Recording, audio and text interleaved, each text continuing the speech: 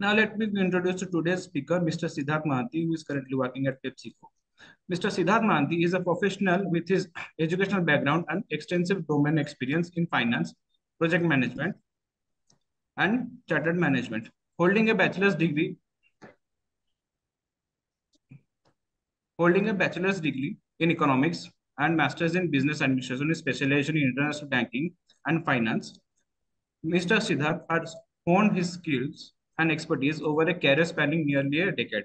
His academic foundation in economics coupled with an advanced understanding of financial system and international banking has equipped him with a comprehensive understanding of global financial market and their intricate working. Siddharth's Siddharth's professional journey reflects a dedication to excellence with nearly a decade of hands-on experience in various roles within the finance industry. His expertise encompasses financial analysis, project management, and change management, making him adept at navigating complex financial landscapes and driving organizational transformation. Siddharth's career graph underscores his commitment to continual growth and innovation, positioning him as a valuable asset in any financial or project management endeavor. He has a wide exposure in national and international MNCs like Reliance Jio, Tata Play, Z4S, and now currently working at PepsiCo. Thank you so much, Alok. Good afternoon, everyone.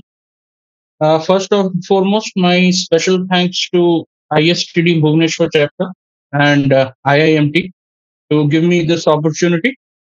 And without further ado, let's get into the topic. The topic I have been given is skill set required for successful interview and resume writing. Just a quick introduction about myself. I am Siddharth Mohanty. I've been working for a little bit less than 10 years, like correctly put, a decade. I started my professional career with Reliance Jio Infocom Limited. This is into prepaid and postpaid mobile services as well as internet service provision, which we call Wi Fi. After that, I worked with Tata Play. Tata Play was previously known as Tata Sky. This is into your dish services. In Bhubaneswar, I worked with G4S. This is Group 4 Securitas. This is the security agencies.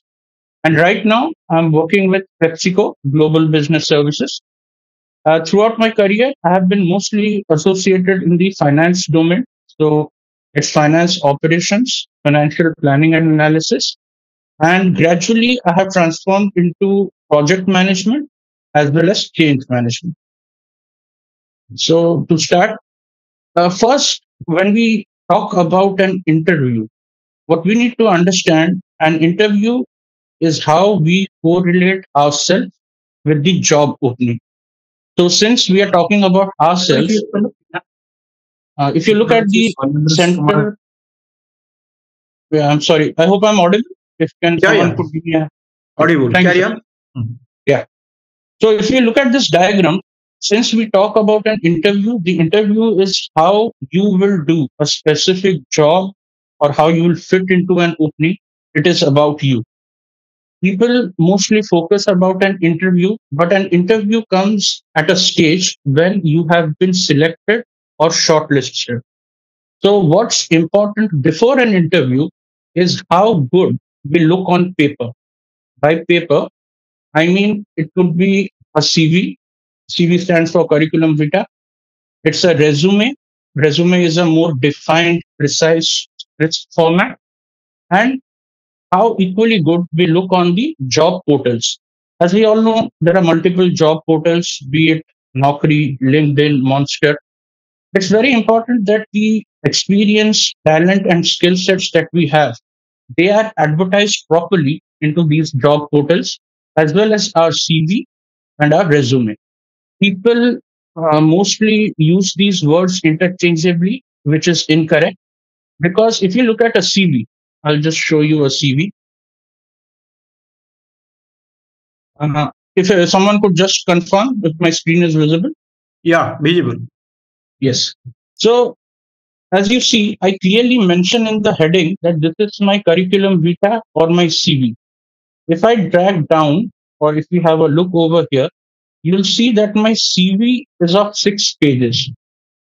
In these 6 pages, when we talk about a CV, the overall objective of a CV is to mention all the work experience, skill sets, and talents that you have and how you have defined your duties. Simultaneously, if I switch this, as you can see, this is my resume, and this resume is of 3 pages. The major difference between a CV and a resume is when I know what sort of exact opening I'm applying for or what is the job description, I will move ahead with my resume because my resume is something that the interviewer or the job selector will have to correlate to directly. Like I said, I've been working for many years and I have experience in finance, management, project management, and change management. Just have a look at my CV. I clearly mentioned that I have experience in the following things. But if I switch to my resume, my focus over here is the very role that I'm applying to. So I clearly mentioned the change management thing that I'm applying for. Okay. So I just gave you a brief introduction, about the CV and resume. Next, when we look at an interview, it's about how have you prepared yourself. And we follow over here something coined as the A to Z principle. As we all know, the English language, it's made up of alphabets A to Z. Then alphabets are made into words. Words are made into phrases and sentences. So when we say, how have you prepared yourself? The A to Z principle, it means it's like these days when we used to take exams. There's something called a question bank. No interviewer will ask you questions out of the blue. Yeah, they will always have a specific set of questions. And gradually, as you start taking interviews and you have worked for some times, you will come to know what are the questions being asked.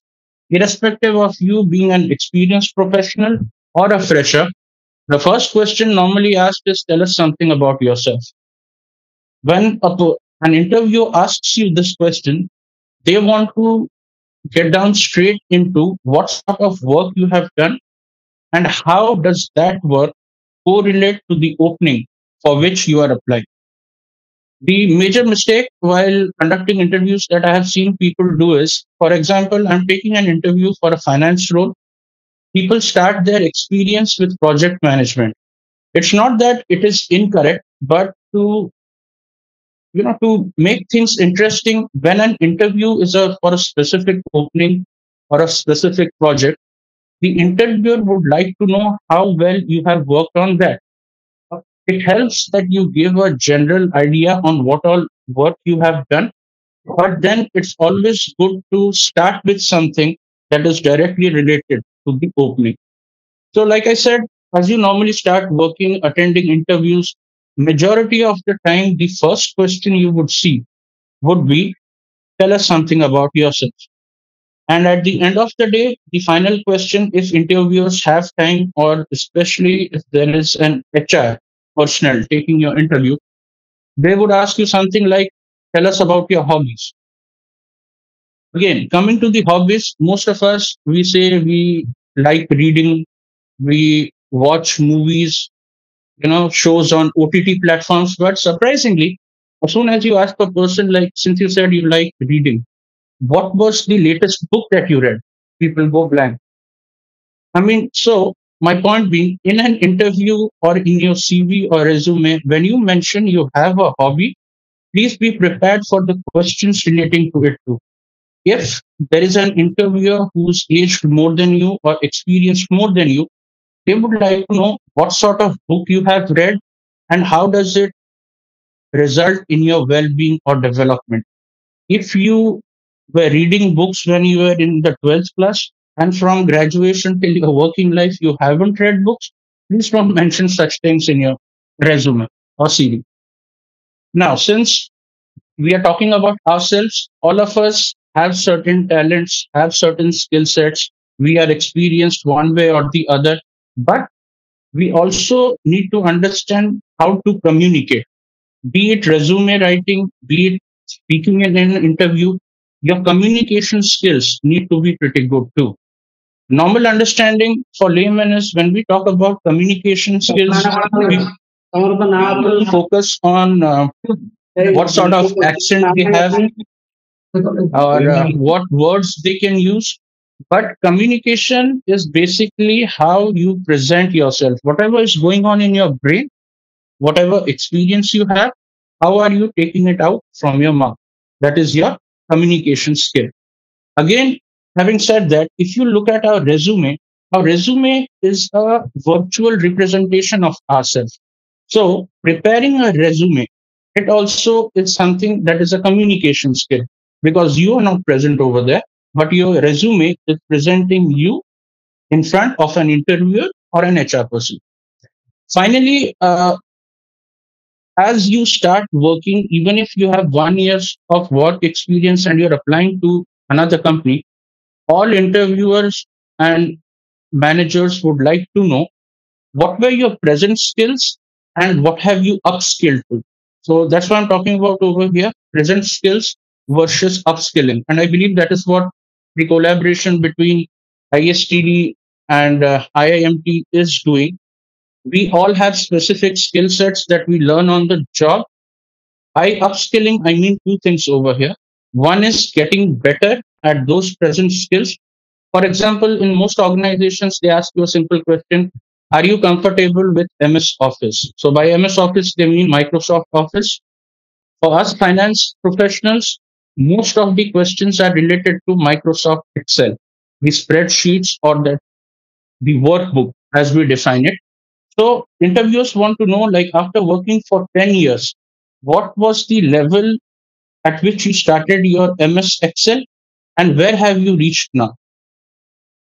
Normally, what I have seen when I passed out from my MBA was that the market was divided into people who were good at speaking versus people who were good at making presentations and PPTs.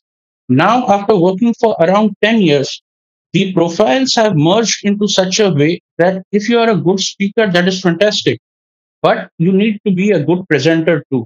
No one is going to prepare the PPTs for you. You are going to have to prepare it yourself and you are going to speak accordingly. So it's very important that you keep upskilling yourself. You build on your existing skill set.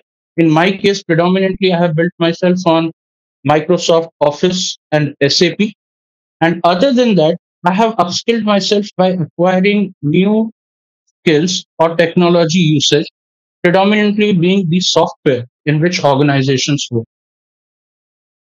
So I'll be starting over here with the resume because, like I said, us getting into an interview first starts with we applying for the job role.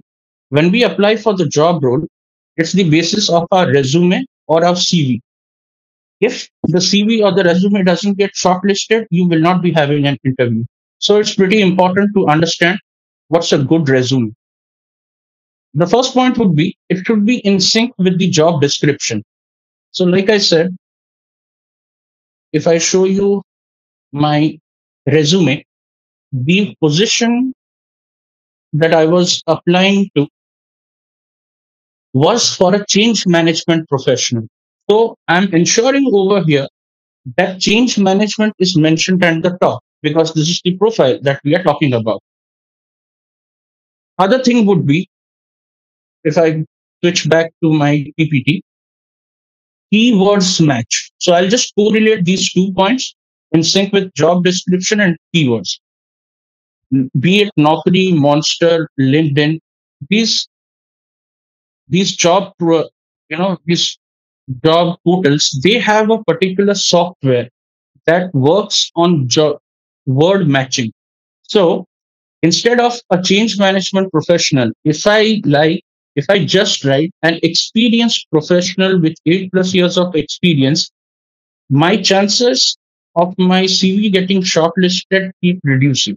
So what I did, I read the job description properly and whatever work I have done, I put those correlated those words and made my resume accordingly.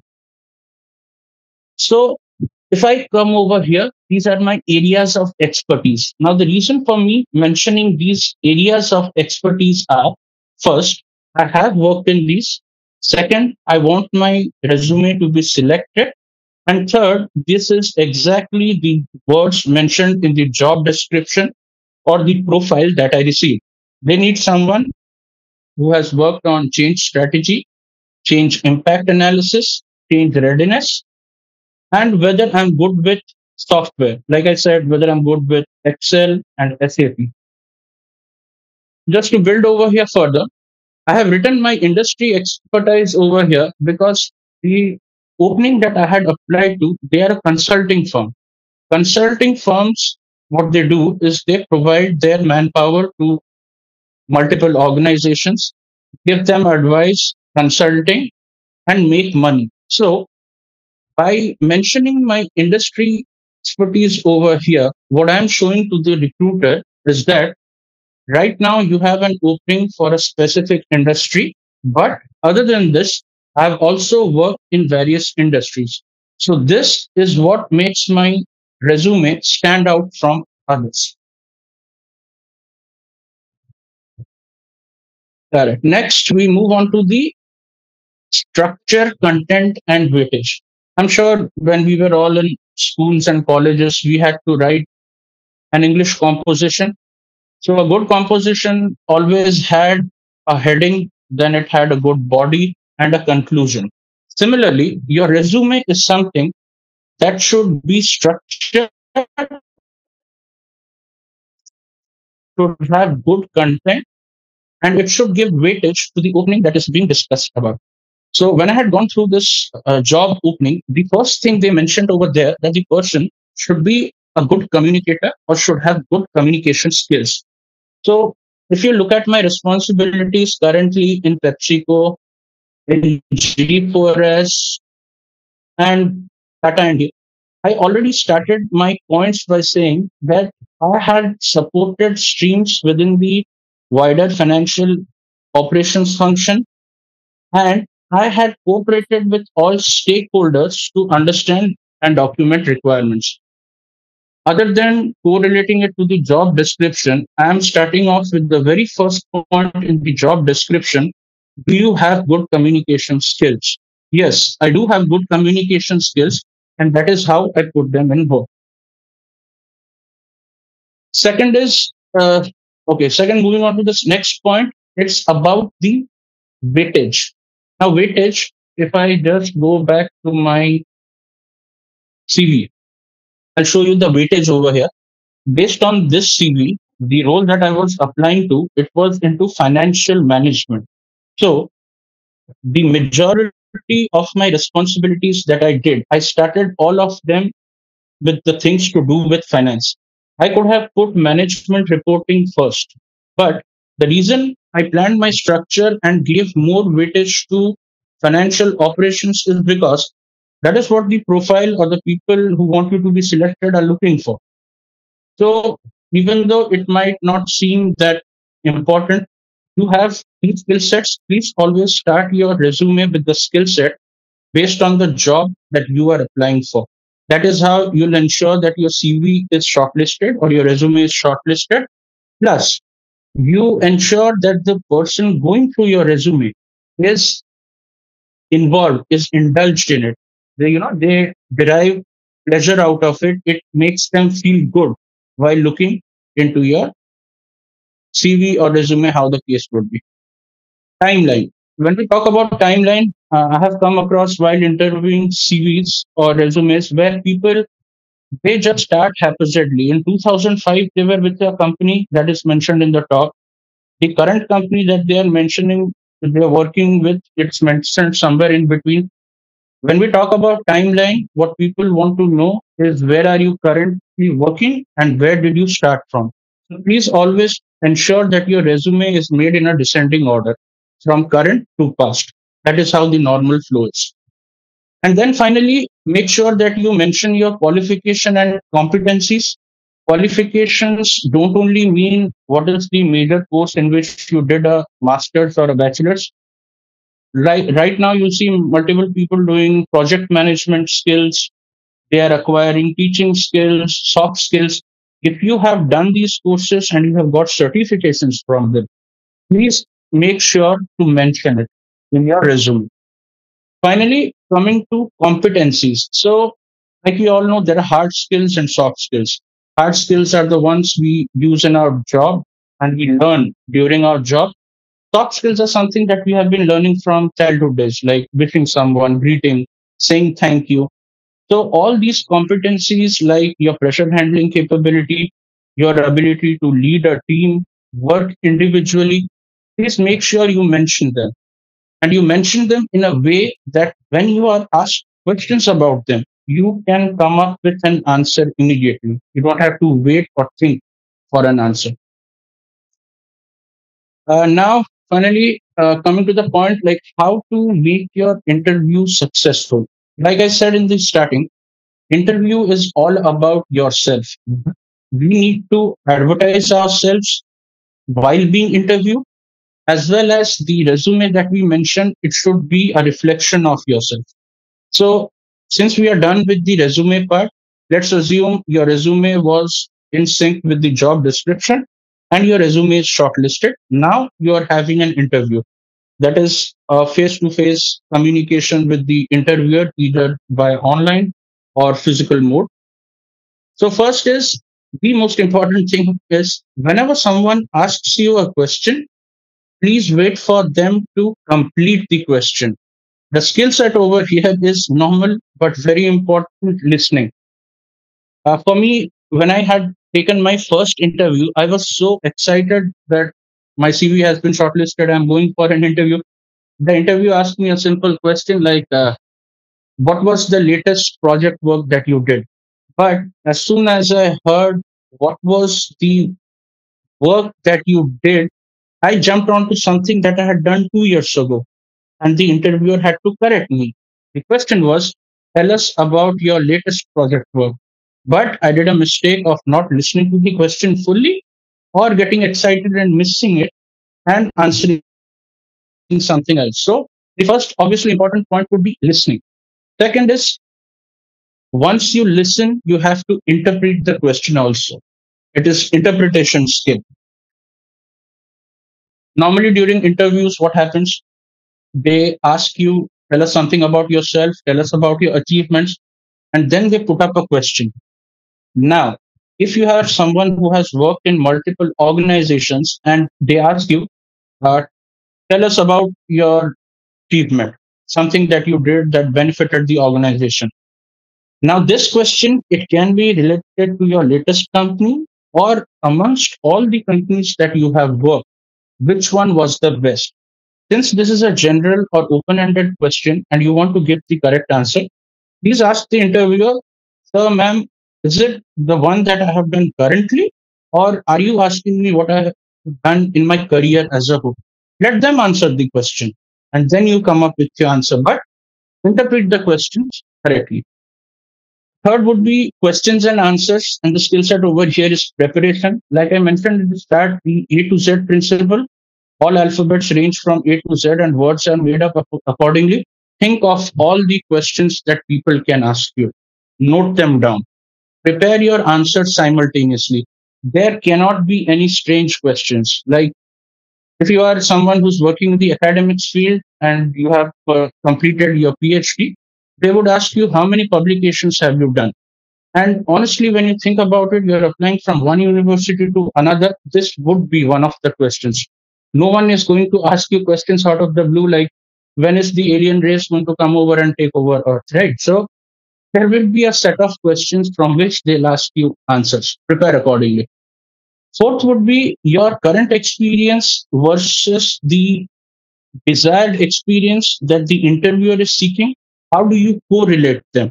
One of the questions I faced is that Siddharth, you have worked in the telecom industry for more than 7 years, and right now you are moving on to PepsiCo, which is into foods and beverages. How would you say you would set up a project? What are the important things you would look at? So, my understanding of the question was we are talking about a project.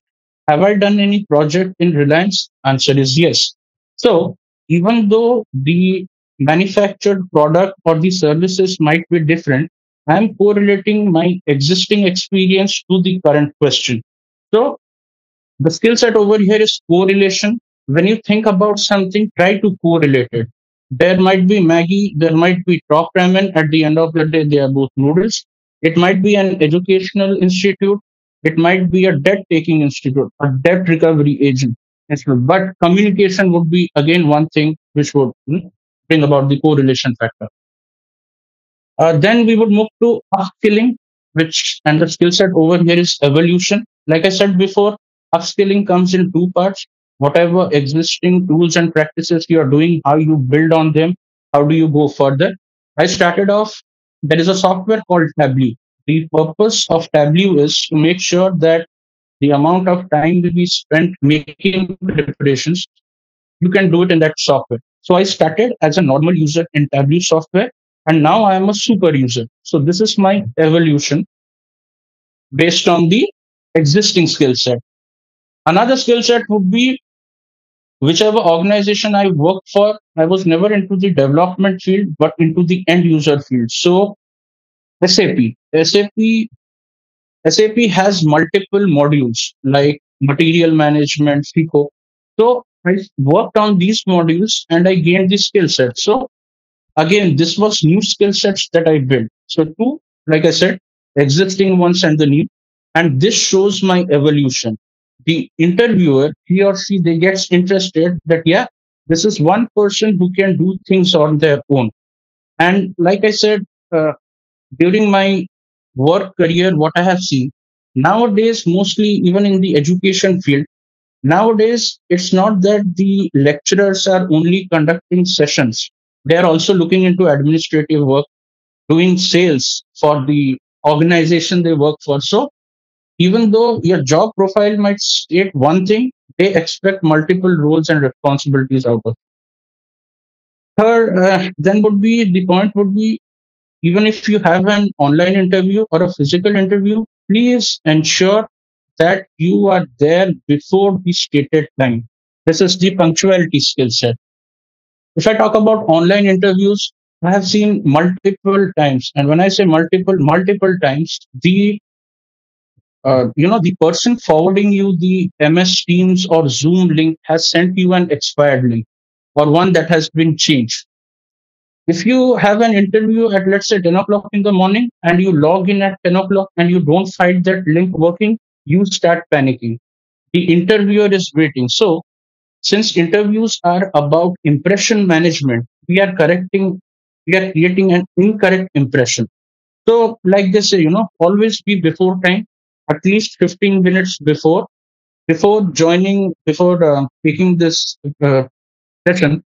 I checked out my mic and my headphones to ensure they are working, such that during the presentation, I don't go back to Soma or Alok to tell them that there is something wrong over here.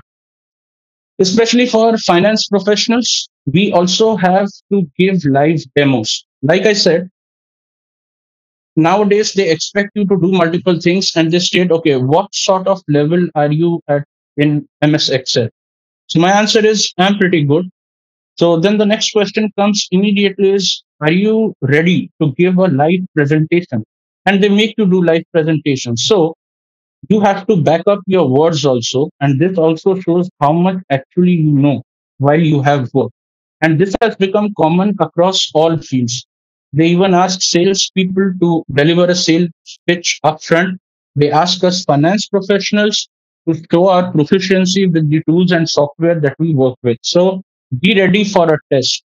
The reason they keep your interviews from half an hour, 45 minutes to 1 hour is because nowadays, especially after COVID, people are carrying out live tests where they want to know whether you are good, as you say.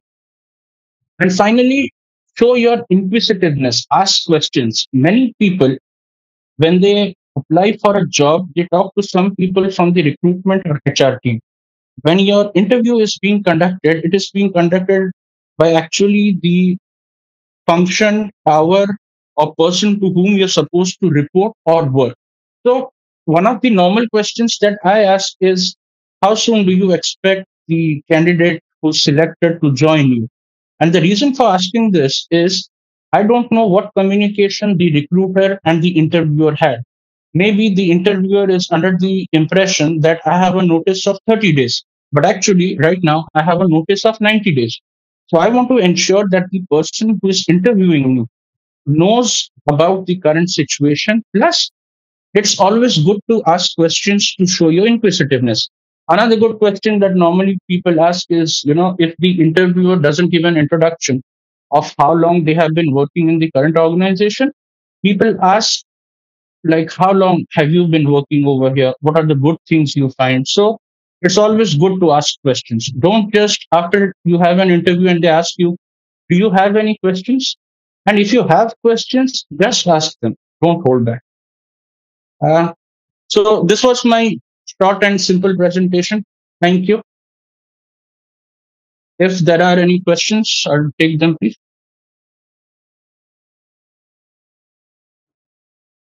Any of the participants are, if they have any kind of questions, they are open to ask, or else they can type it on the chat box.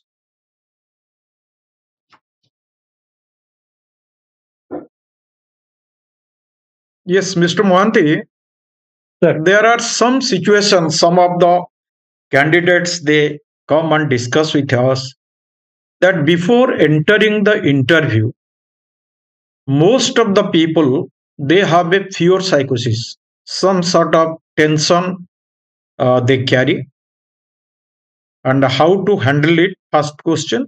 And related to that, if a candidate is very comfortable introducing himself or herself, after that, two questions he or she is not able to answer, there is another tension emerges. So please guide the listeners that if you have experienced this and how you have managed it, or overall, how you will guide people that under these circumstances they have to carry on properly. Thank you.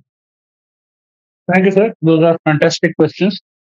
So the first question is about people, before entering into an interview or joining it, they have this, you can call it stress, you can call it pressure.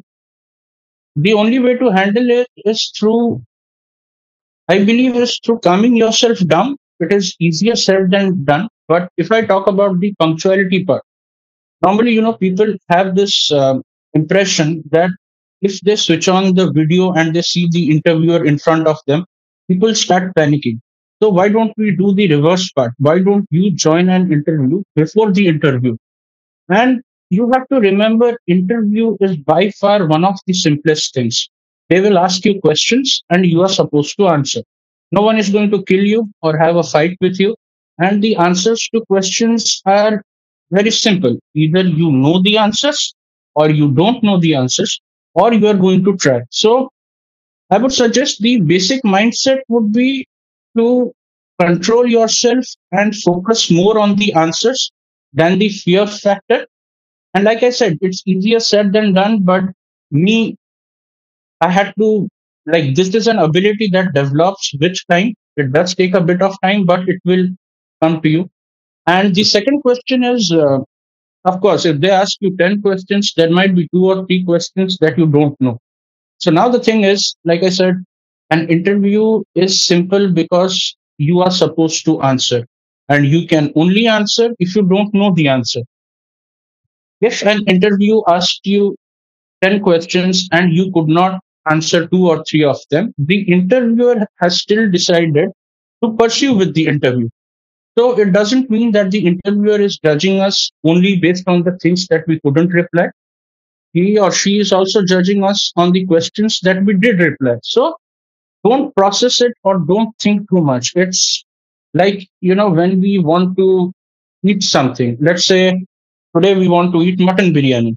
We are focused about eating mutton biryani, and our next focus is where are we going to order it for or get it from. We are not focusing on the exclusive fact that if we don't order it from Swiggy or Zomato, it might not be tasty. So take interviews like that. Focus on the answers that you have got and leave the rest to the interviewer. Like people who pray or believe in God, I think they do a simple thing. They work hard and they leave the remaining thing to God. So you can apply the same logic to interviews too. Work on your interviews, answer the questions, and leave rest to the interview. I think that would be one of the best ways to go.